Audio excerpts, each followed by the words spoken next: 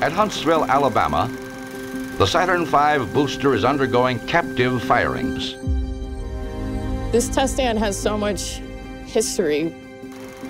4670 was built in 1961 by Werner von Braun, and it was used for the Apollo program, the Shuttle program, and then for testing various engines along the way. And then for about 25 years, it went dormant. We started this journey November 17th of 2017. There are hundreds of people that contributed long, countless hours to make this happen. It was basically a whole gut job where we tried to keep what we could, but we completely changed the whole stand. There's the historic parts with the new parts combined. EC is in autonomous mode.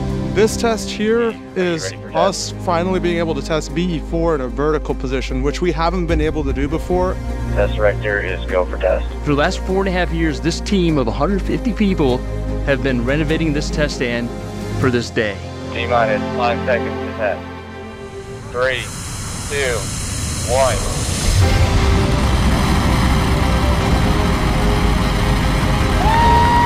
BE4 is really significant to Blue Origin in two ways. It powers both Vulcan and it also powers GS1, which is our New Glenn first stage.